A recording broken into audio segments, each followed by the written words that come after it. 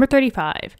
From the given data, use a graphical method to determine the order and the rate constant of the following reaction, and then we have 2x yields x plus z.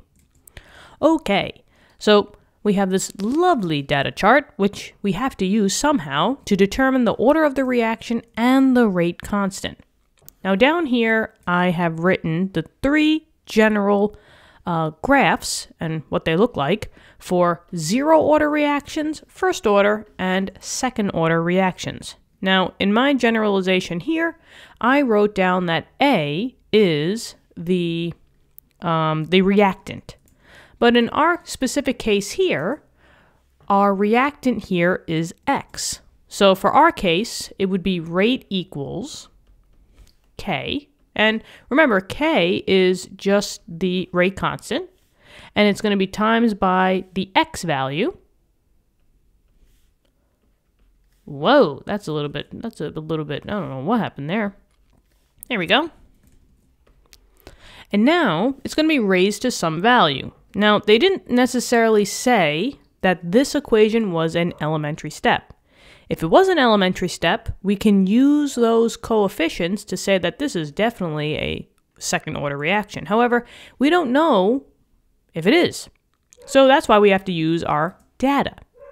Now in this case, we have to basically plug in this data to see which graph will give us a linear line. And if you hear my dog barking, oh well, what are you gonna do, right? Somebody must have passed the house. Anyway, got to work through distractions, so let's go. What I like to do is I like to start off with zero order, and then I just kind of work my way up. Now, the idea here is that you're going to plot your x and y axis to see if you get a linear line. If, in fact, we do not get a linear line when we plot it, we know that it's going to be a zero order, and you move on. And then if this doesn't work, well, then we say something nice and we say, this better be a linear line, right? Or else that means something went wrong in the first couple steps. But let's see if we have a zero order reaction. Now they gave us time and they gave us concentration, right? Molarities. So if this is a zero order reaction, we have a time value as the x-axis. So the x-axis is always going to be the time, no matter whether you're talking about zero, first, or second order. The only difference is the y-axis. But if we're trying to find it out for the zero order, it's just going to be these values, right? Instead of x, it's going to be a. So maybe what I'll do is I'll just get rid of all these a's, and maybe we'll put x's, just to kind of keep it consistent. And then if I have to, if I have to do that, I got to change these, right? Okay. X, X, and X. All right. So how do we plug this into a calculator? Well, if you have the TI-84, it's as simple as pie. What we're going to do is we're going to press the Stat button. And you're going to press Edit. Boop. Now, I already have points from another problem, which I will delete because that's not this question. But if you probably start, brand new with just nothing for L1s and nothing for L2s. But if you did need to erase, you just press the delete button. But now what I'm going to do is I'm just going to put all my time values in from start to finish. So I'm just going to run down and we're going to say, okay, the first one was 5.0, enter. Beautiful. Don't get too worried about, that they cut off the 0.0. I mean, 0.0 is the same number as just 5, right? So we do 5, 10, 15, 20, 25, 30, 35, and 40. I think the mailman is having probably a hard time. But what am I going to do, right? We got to do this video. Anyway, now we're going to plug in L2s. So we're going to say, which is the concentration, right? And maybe I'll just say down here that the time is L1 and the concentration is L2. L just means list. All right, so let's go back up and let's do this. So 0.0, 0.0990, enter. 0.0497, whoop, 7, enter. 0.0332, enter. 0.0249, enter. 0.0200, enter. We're almost there. 0.0166, enter. 0.0143, enter. And then the last one, 0.0125, enter. Okay. So now we just have to make sure that our stat plot is turned on. So what you're going to do is you're going to go to second stat plot. So you press second Y. Now, the plot that we're going to turn on is the first one, right? Yours might say off. So if it does say off and you want to turn it on, all you have to do is press enter, and this would show that it was off. All you go is over to the left and turn it on. Make sure that you have this line, because we want to see the straight line. And we have our X as L1, our Y was L2, which is all good. And then you could change your different marks, and you could change the color. So let's see. Magenta, that looks good to me. And now we just want to see the graph. So what we're going to do is we're going to go to zoom, and then number 9, zoom stat. Oh boy. Is this a straight line? Absolutely not, right? I mean, technically, here's a linear line. The whole thing should be linear, but no and no. So for right now, we know that our rate law, right, or our order is not 0 order. So this goes bye-bye. So now we move on to the second one. Maybe it's a first order reaction. And if it is the first order reaction, we just have to change our y-axis. The time is still going to be L1, but now our ln is going to be the L2. So all we have to do is just go in and change our y-axes to make sure that all of these is now ln, which means that we just have to do the natural log of this number, the natural log of this number, the natural log of this number, etc., etc., etc. So we go back to our stat, we press the stat button, we go to edit, and we're just going to change our L2s. I'm just going to write over them, and it's probably just easier to just write them over. So I'm just going to start from scratch. I'm going to say ln 0.099. And I mean, you can add the 0 if you want, but it's the same, and then enter.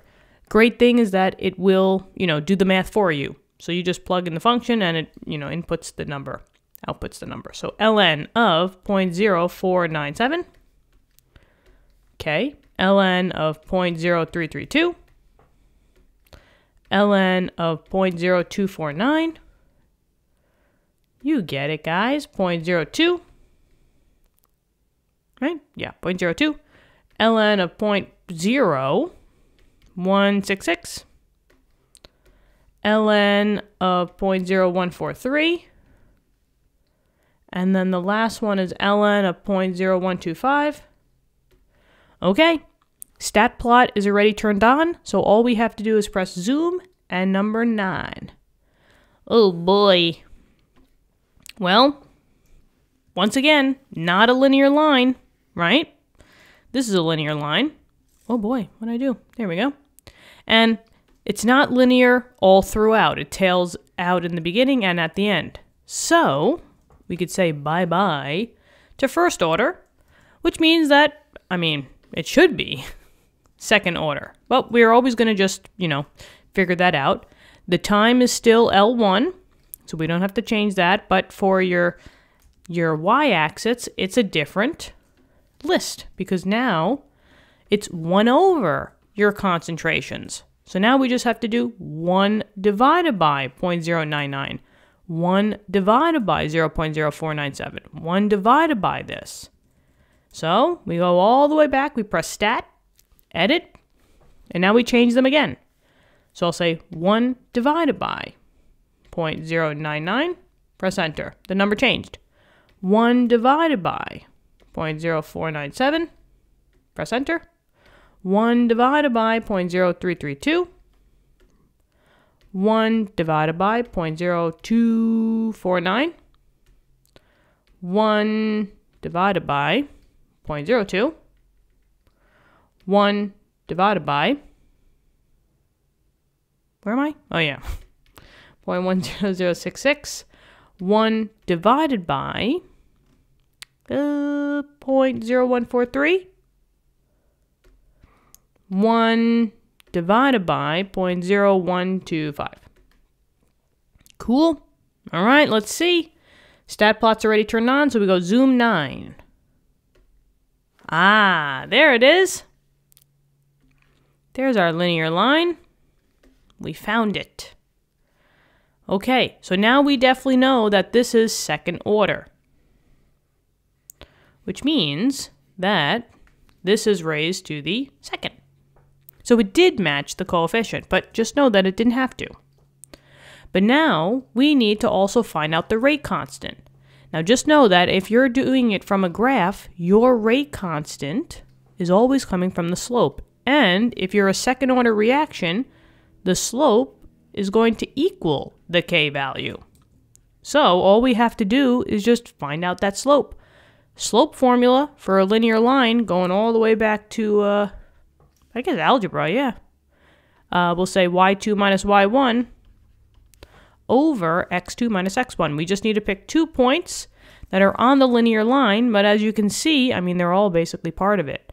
So if you want to take the first one and the last one, you could take these two, you could take these two, it does not matter. Maybe I'll take the first and the last. And we'll say, okay, this down here, this over here. What is that point? Remember that any point is x comma y. I'm just going to go grab those numbers because remember it's 1 over x. So I'm just going to go to stat, edit, and look at those numbers. Now for both x values, for the first one, it was 5.0. And the last x value was 40. Now we just need the y values. So the first y value was that 10.101, and the last one was clear cut 80. If you wanted to do 50 and 80, that's fine as well. So, pick and, mix and match. You can choose different ones and see if your slope, your rate constant matches mine. So now, let's do maybe, the last one minus the first one. So 80 minus 10.101 divided by 40.0 minus 5.0. Slope is going to equal 40.0 minus 5 is 35.0. And then now I'm just going to quit this out. And I'm just going to say 80 minus 10.101. And we get 69.899. Now we're ready to divide, and we can get our slope. This value divided by 35. Seems like maybe 3 sig figs, I guess. Does it really matter? No. Maybe I'll say 2.00 or 2.0. And now the slope is the k value. So our rate constant k equals 2.00. But the units of k are always going to be dependent on the overall reaction. If you have a second order reaction, which is what we have here, the units of k will always be, if you're using molarity, it will be molarity to the -1, which is the same thing as 1 over molarity or liters over moles. And then it's just your time to the -1. So this would be 2.0 molarity minus 1. And since they gave us the time in seconds, this would be seconds to the -1. And that is the final answer. So we know that this is second order. Beautiful. And then we found the rate constant, which is 2. Cool beans. I hope this helped. Let me know in the comments. Thank you so much for viewing the video. Subscribe to the channel if you want to help us out. We're almost at 40,000 subscribers, and that's literally because of you guys. Thank you so much for your support, and I'm so glad that this channel is reaching you wherever you are in the world, and that this channel can help you in your studies. That's all that my brother really wanted to do. We want to help you guys because, you know, we believe that learning should be fun and you should learn at your own pace. So use these videos, go as fast or as slow as you need to go to make your experience, your learning experience, truly catered to you. So I hope you're doing well out there, and just keep learning, all right? Keep studying hard, and I'll talk to you soon. Okay, bye-bye.